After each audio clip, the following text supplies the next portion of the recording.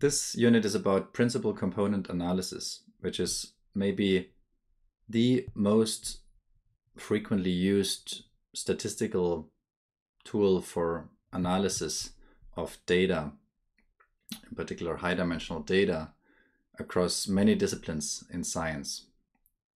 Many of you probably already know PCA, so this will just be a brief recap for you.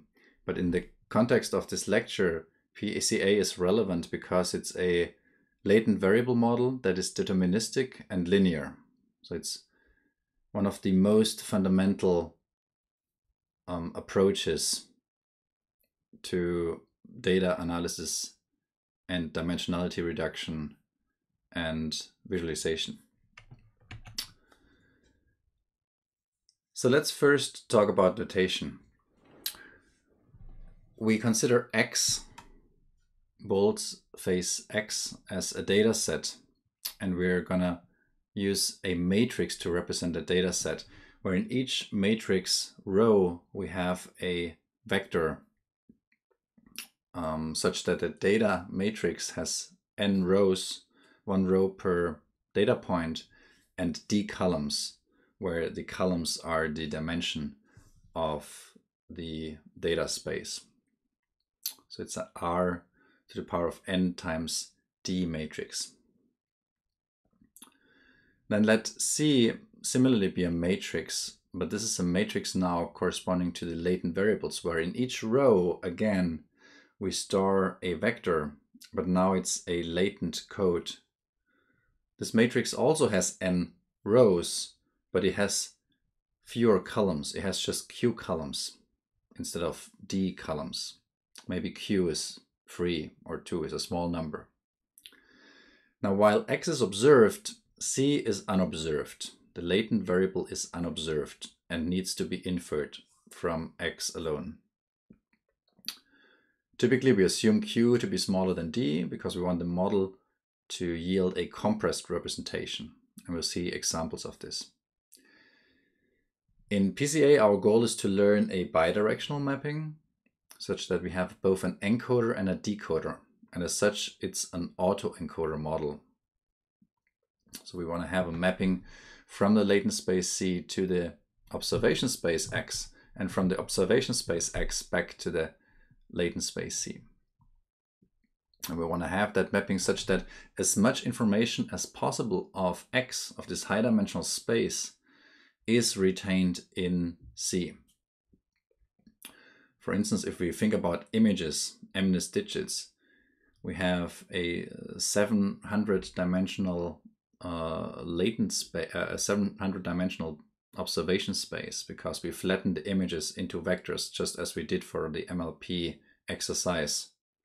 So here we would have 700 columns, and then we want to reduce that dimensionality to maybe just 2 or 3. So Q is just 2 or 3. In other words, we want to encode X into a latent code C such that if we decode C back into X hat, where X is the reconstruction, then this reconstruction is a good approximation to the original X that we had observed or encoded. And in most cases, X hat is not equal to X because we don't find a perfect mapping that perfectly maps in both directions.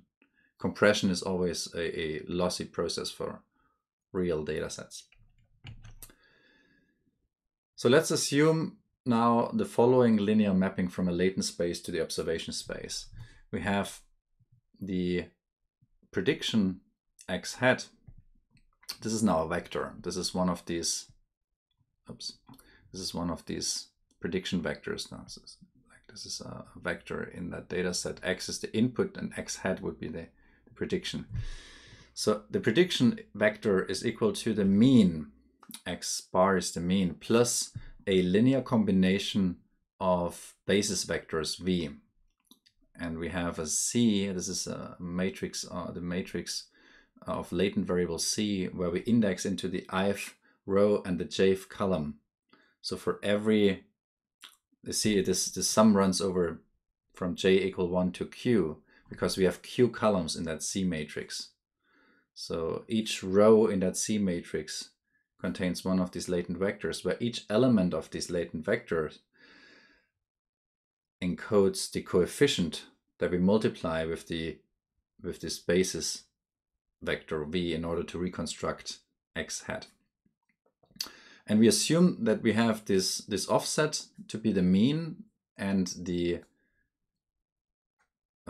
basis to be an orthonormal basis. Why do we do that?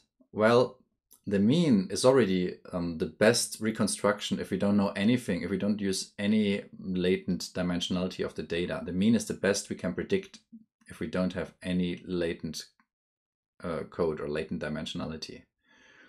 So x bar, the mean, is a good starting point. That's where we want to center our coordinate system on. That makes sense. And then so that also mathematically makes sense, but we're not going to derive it here. But that's the best approximation if we don't have any, if we have a q equals 0, no latent dimensionality, be 0. Now, if we allow to have a basis that's 1 or 2 or 3 dimensional, then we add these coefficients times the basis vectors, and we choose an orthonormal basis because that spans our space well. There's other techniques that use a non-orthonormal basis, but in the context of PCA, we assume an orthonormal basis. That's a canonical basis, a canonical coordinate system, you can think, that you put, that you center at x bar at the mean, and that spans your data space, and it should be oriented in a way that it explains the data set as much as possible. Now, our goal with this model is to minimize the L2 reconstruction loss with respect to the latent variable c and the orthonormal basis v. So we write this as the loss of c and v is over all the data points, the sum of the prediction, this expression here, minus the reconstruction, is called the reconstruction, minus the input, the original input. Right. Okay. And here on the right hand side, this is just I've just plugged in x hat here, and I obtain this expression. So this is the objective that we want to minimize, and we ask, well, what is c and what is v? Now, considering that we have assumed that v is an orthonormal basis that spans the space well, we expand the loss functions as follows. This is the loss function from the previous slide. Now, we can, of course, pull that term inside that sum here, so we get this expression here, right? So we haven't changed anything, we just pulled this in. And now, what we have here is a quadratic expression. So what that means is we have the first term squared plus 2 times the first term times the second term, this is the second term here, times the second term squared. This is what I've written down here. And there's one more thing that has happened here, which is that if I take the square of this first term, because v is an orthonormal basis, and if I take vj to the power of 2, then I obtain 1, so that vj vanishes here, and I'm left with cij to the power of 2. Okay. Now this is the expression from the previous slide. And if we now want to minimize that expression with respect to x, what we have to do is we, with respect to c, what we have to do is we simply have to set the derivative of this loss function with respect to c to 0. If we take the derivative of this with respect to cij, then this last term vanishes because it doesn't depend on c. And then all of these sums here vanish as well, because we are only picking out one element which is depending on Cij. And that is 2 times Cij, this is the first one, and then we have 2 times Vj transpose x bar minus xi. And that expression must be equal to 0, and that can be minimized in closed form, right? So we have a closed form expression for this, which is the optimal solution is Cij star, we put a star here to denote that this is the optimum, is minus Vj transpose x bar minus xi. Okay. Now, if we take that expression and plug it in back into this loss formulation, then we obtain the loss at the optimal value for C, the loss at C equals C star. And that simplifies. Now, the last term is unchanged, but here in for the first term we have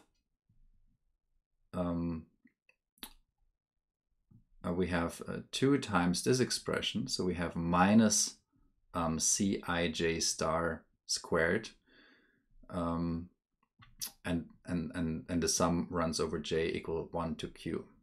Right, so we have Cij squared minus 2 Cij squared, so we obtain minus Cij squared.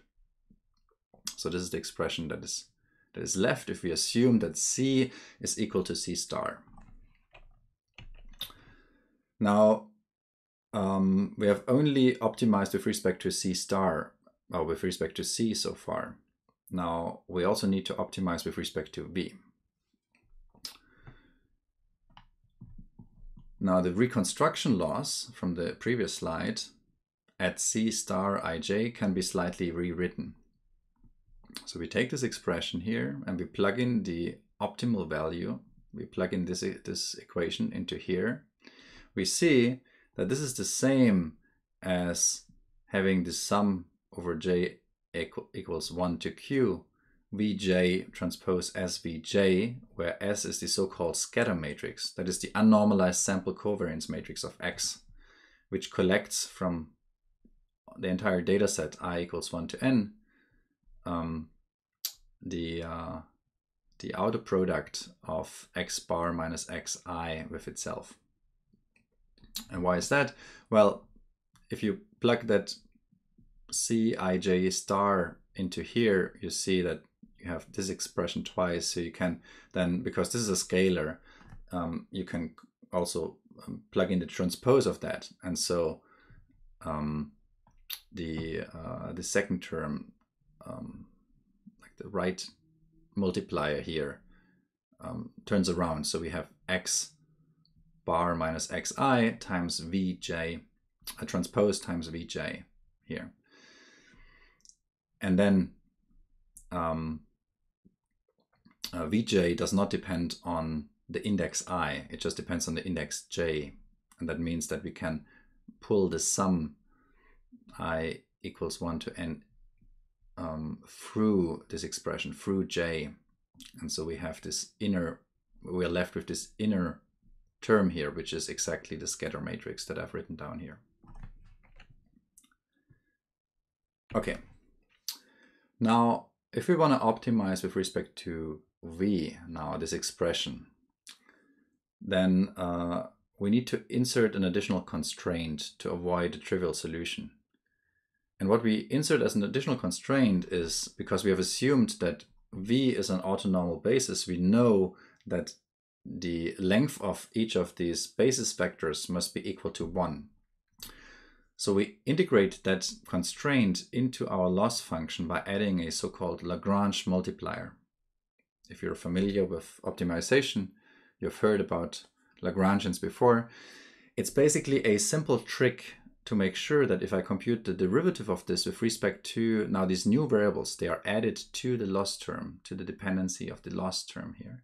If I'm adding these new variables and optimizing with respect to those as well, if I take the gradient with respect to lambda, then and set that to 0, then I obtain exactly my constraint. If you see, look at the right hand side here, if I take of this expression, I take the gradient with respect to lambda j, I obtain exactly Vj transpose Vj minus 1 must be minimal, must be close to 0.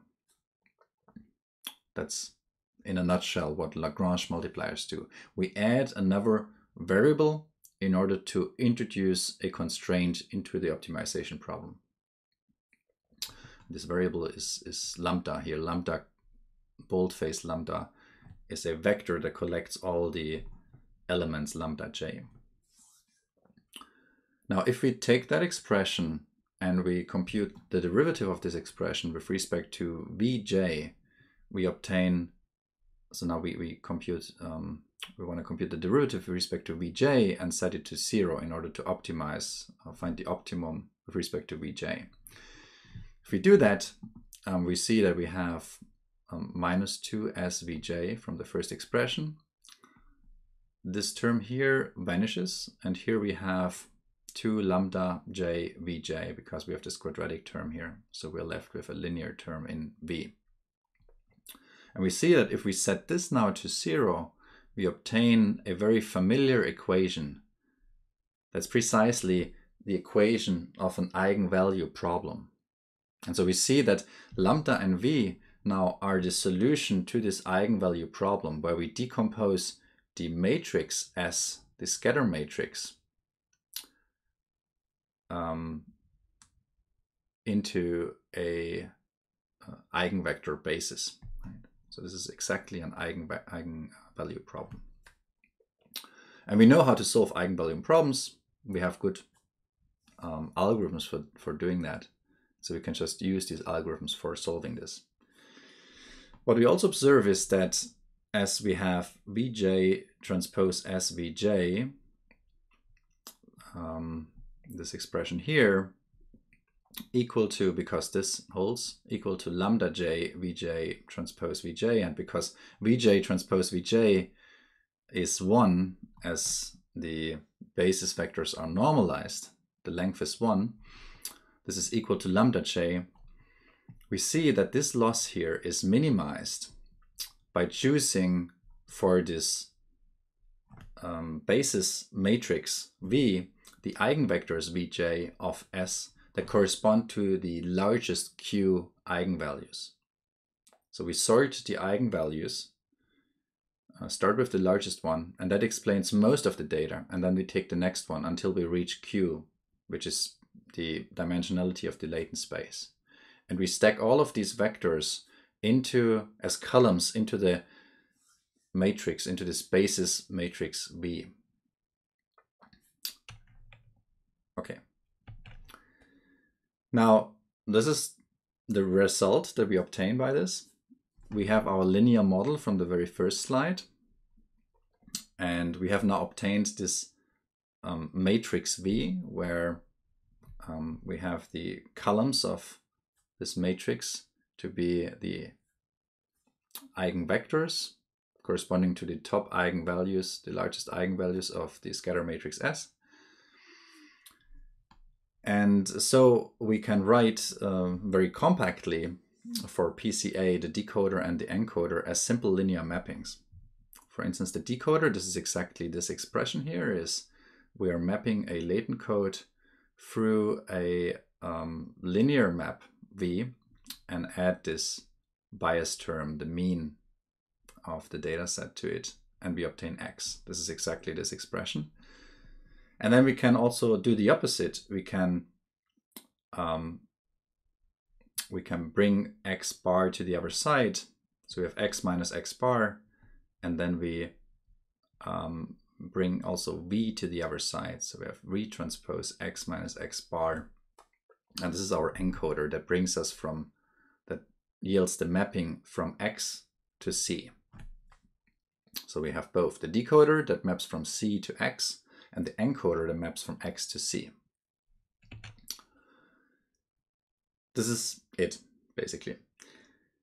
Here is the PCA model. In this illustration, I've just shown the basis vectors v in the matrix notation v. I haven't shown the mean vector x here for simplicity, but of course it's part of this transformation from x to z and z to x, as I've shown on the previous slide.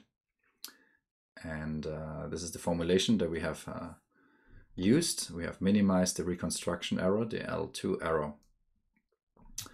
And the PCA recipe is then very simple.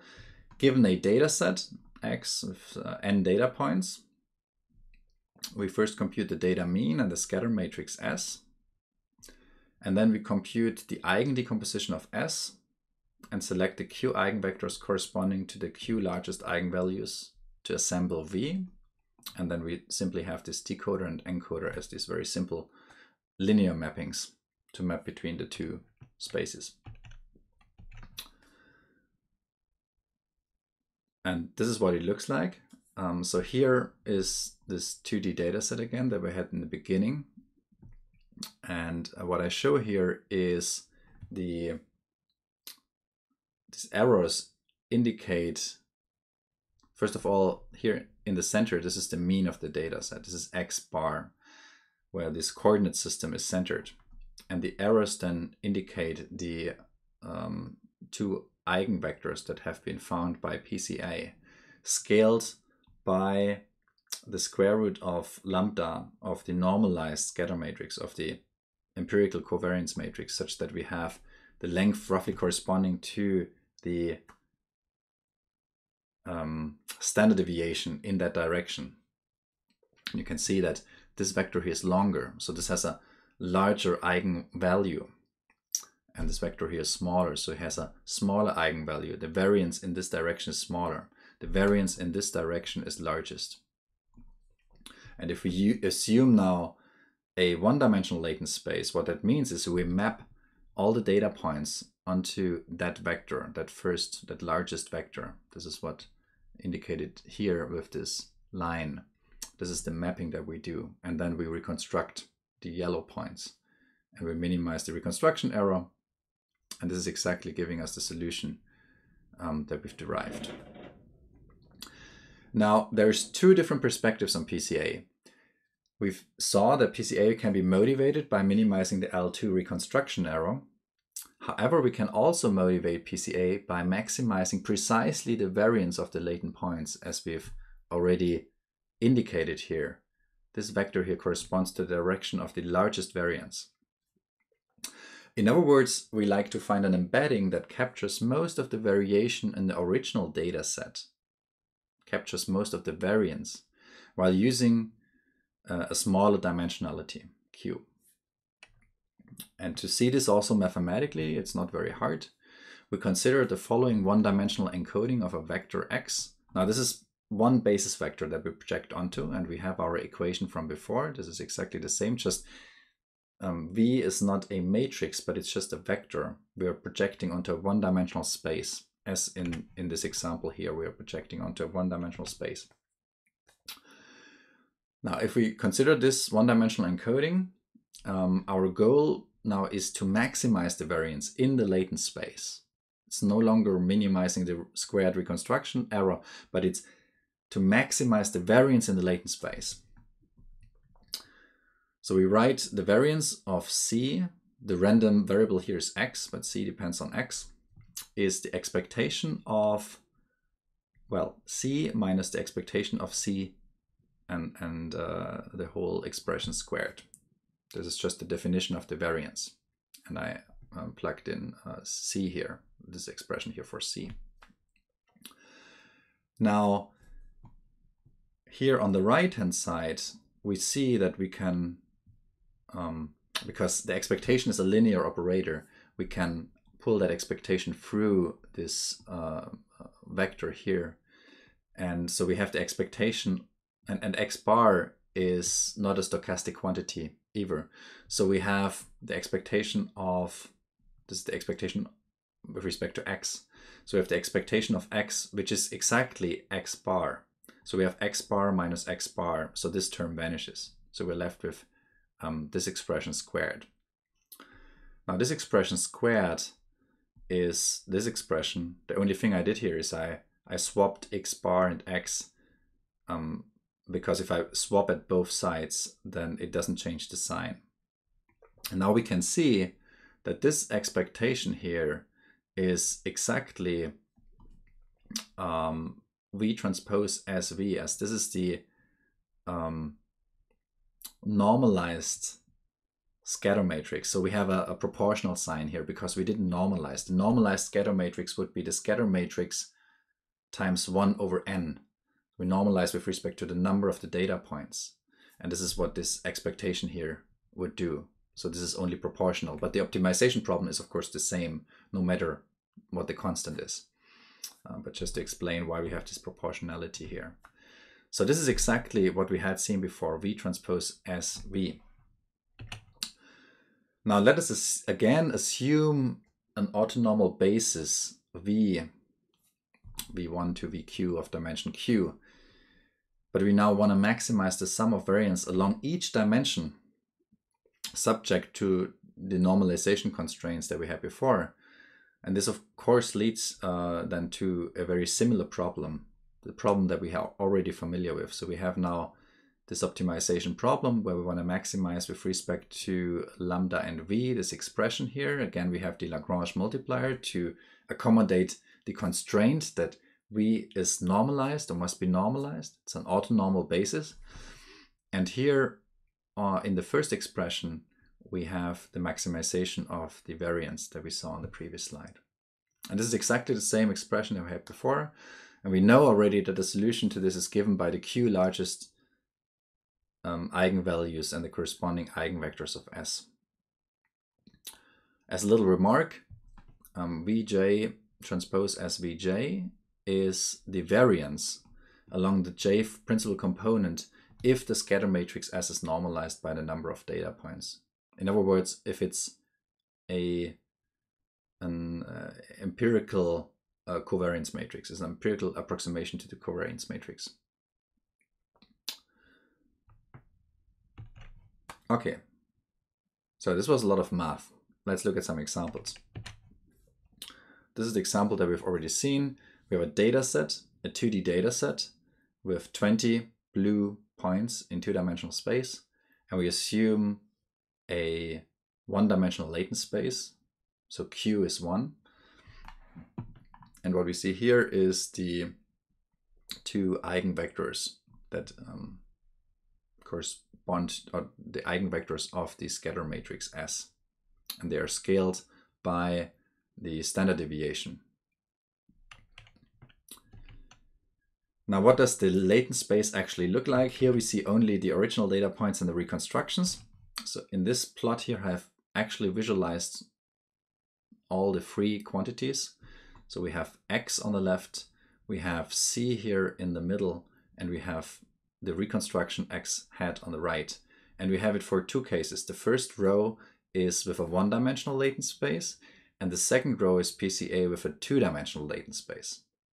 One-dimensional latent space on the top, two-dimensional latent space on the bottom. Of course, it's the same data set here, so the eigenvector that corresponds to the largest eigenvalue is the same in both. But the difference is that here we have just one eigenvector, so we project only to this space, and here we have two. In the first row, this therefore yields a one-dimensional latent space, so all the points are on a line. There is no second dimension. I just used the same plot here to visualize it. We have just C. And then if we map backwards with the linear map, then we obtain this reconstruction, which is exactly what we had before here. So this is the input, the observations, this is the projection into the latent space, and this is the reconstruction. If we do the same thing for a two-dimensional latent space, then what we see is that, well, the latent space is two-dimensional, and we have some stretching of the points going on. So there's some normalization going on here. And then we have the mapping back into the two-dimensional observation space. And in this case, the points are the same. So the reconstruction error can be minimized to 0, which is obvious. Because we haven't introduced any compression. It's a model that's not very useful. it's a model which you can figure out what how how large your variance is in each dimension, but it's not a model that exploits the regular structure of your data set. That in this case, the data set there's kind of a manifold along this direction of the largest eigenvector, and that can be exploited to compress the data. This is a very simple 2D illustration of what happens also in higher dimensional spaces, where we're looking for manifolds of very high dimensional image spaces, like in MNIST of 700 dimensional image spaces. This is an example with MNIST. Here we have a data set, and we have different reconstructions with a different number of bases. So if you have just 2 bases, we get a very blurry reconstruction. But then if we increase the number of bases, here in this case 506, we have a much more detailed reconstruction, but we need a lot of bases for such a linear type of model. Here on the bottom we have the mean, which is very similar to the reconstruction with 2 bases. And we also see the principal components, where you can see what transformations are learned. In the first case here, for example, the digit is slightly rotated and stretched. And here we have a translation. And here we have kind of a scaling. So these are the most dominant transformations that the algorithm has learned automatically from the data, and that are used to compactly, with just few dimensions, few latent dimensions, represent the data. So this was on MNIST. Now, PCA can be also applied to face images. If they are well curated, they are all cropped to the same size, they look very similar, but then you can get pretty good reconstructions with only 3 components, as shown here. And then also what we can do is we can take this PCA, this low dimensional space, this low dimensional embedding of each of the data points, and if there's a test image arrives, we can then classify in that latent space. So we can take our training set and train a classifier in a latent space, and then apply the same transformation to the test samples and classify. And this is of course very efficient because we have a much smaller dimensional space, so we can build more potentially more powerful classifiers that with a small number of data generalize very well. And for this example here, there are some numbers. So PCA with 3 components obtains 79% accuracy on this phase non-phase discrimination, while Gaussian mixture model with 84 states provides even slightly lower performance. And here finally there's visualization of what's called the eigenphases. These are the eigenvectors then rearranged, reshaped again into a image matrix. And you can see also here what changes. You can see that there is some illumination changes and some low frequency changes that are learned in the first components of this